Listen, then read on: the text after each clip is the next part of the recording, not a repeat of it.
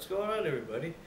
How's it going? Frankie Saucin here, and it's time for, well, another great DVD update, and I should not disappoint. Over the last course of the last week, or since the last DVD update, I can probably say maybe the last 24 hours or so, I've gotten a bunch of brand new DVDs, and you're probably wondering, what's with the shirt? uh, Boy, that's pretty unique. What, you trying to be a Ghostbuster? Well, not necessarily. I got this shirt a long time ago, back this summer, from a guy in Florida from eBay that makes these or sells these custom-made. You can't find these really anywhere.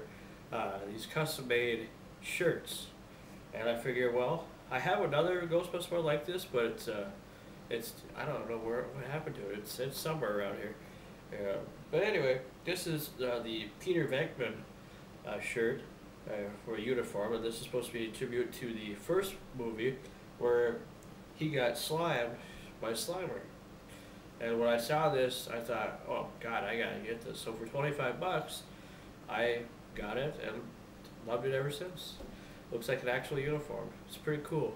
And since Bill Murray is probably my favorite, or Peter Venkman is probably my favorite character on that movie, because I think he's a lot like me, or I'm a lot like him, or Bill Murray or whatever, just because of strange sense of humor or whatever, and try to be a chick magnet, but who knows. But anyway, so I figure, what the heck, might as well wear it. I want to wear this to, since it's a movie update, a DVD update I'm doing, and of course in tribute to the Real Ghostbuster DVD box set now that's finally out.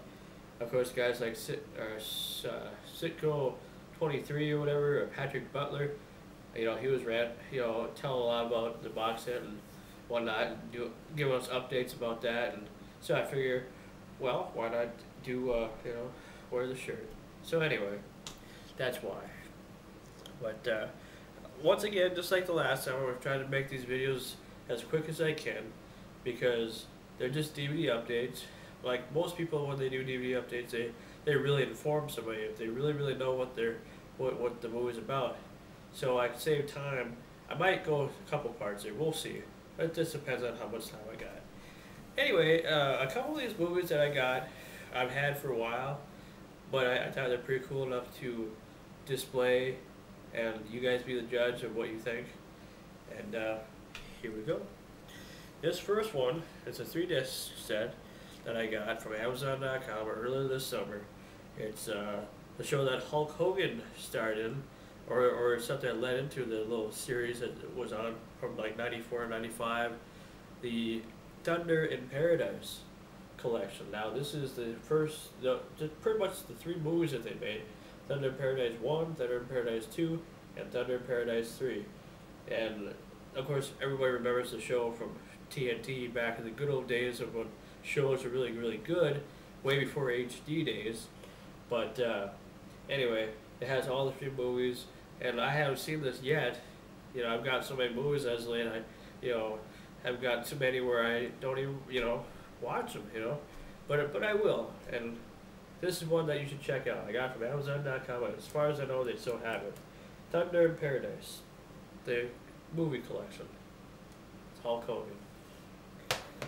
Now this one is for you older people, or older generation, that you'll probably find it surprising that a kid like me, or a guy that's 25 years old, would actually give a crap about this person, or even care enough to buy a DVD, or even watch a DVD based on this person. But this guy was one of my inspirations for, music and being in radio and all that stuff, and I love his music, always will. Sad, the ending that he had, and actually, as of February 3rd of this coming year, 2009, will be the 50th anniversary of the death of Buddy Holly, Richie Valens, and Big Bopper. And this, if you remember the movie with Gary Busey, the Buddy Holly story, that may have been some of the story, but it wasn't the real Buddy Holly story. This is the real Buddy Holly story that was produced by, well,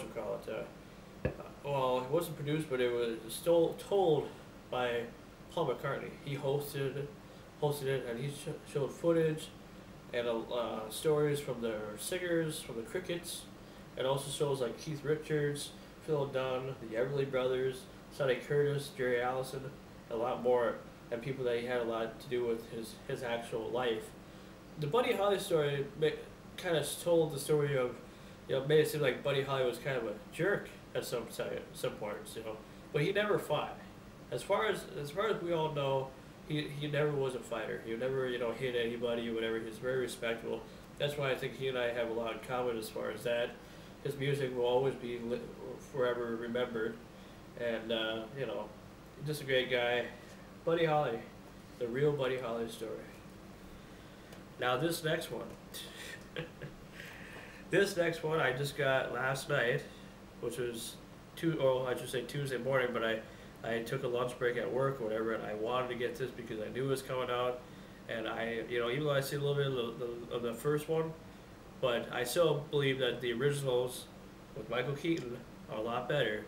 But I guess even now I will watch this because everybody's talking about it. Of course, The Dark Knight, and this is what I got at Walmart for $17. Now it's not the one with the special, it's not the one with the special features or whatever, because I don't know that much about a lot of the actors that are in here. I mean, I do, but I don't. So I think because I did watch Batman Begins, I watched that a little bit, and thought it was okay, but everyone was talking about The Dark Knight. Said you guys see The Dark Knight. I was like, well, okay, well, I'll give it a shot. I'm always willing to check things out, and so I just picked up the widescreen editions, the single disc. Most people will probably just pick up the 2 disc, whatever, because of all the features. But most of the time, when I watch a movie, unless it's something like like this or something like any of the Cruisers or something like that, or Back to the Future, Teen Wolf, whatever. That's different. I like that stuff, so I will definitely find as much stuff as I can, if they have special editions or whatever. But this is The Dark Knight. I don't even need to really go into the story what it's about. If you haven't seen it, or haven't even thought about getting it, should try it out. I'm going to give it a shot. It could be really good. Who knows? I have no idea. Let's see what we got for time here. Oh, we got enough time. Yep, this will probably go in for another part, since I've been ranting around. Now these next 2 movies I'm going to display before I cut to the next part, I got from Wet Movie 1. And I can prove that, aka Brandon Mitchell, I can prove that because I got it yesterday. And if you see real close, Brandon Mitchell from Canoga Park, California. He sent me 2 movies. He said he was going to send me some movies. And I know, Brandon, he said, don't open it, until Christmas. But, I couldn't help myself. I knew it was going to be something that had to do with the movie, whether it's memorabilia, or movies alone. I have no idea what movies. He could have sent me a Portal movie for all I know. So I know he's big on that stuff too. I'm not, but whatever. I accept whatever. But I figured, well, I open it up and see what was in there. First movie he sent me 2 movies, which really surprised the heck out of me that he sent me, just anything, But I appreciate it, and you rock, and if there's anything you ever need from me, let me know. I'd send you a movie, but you probably have, the chances are you probably have it already. As with me, I only have like 700 movies in my collection, so I don't really, there's a good chance I probably might not have it. So, but these I don't have.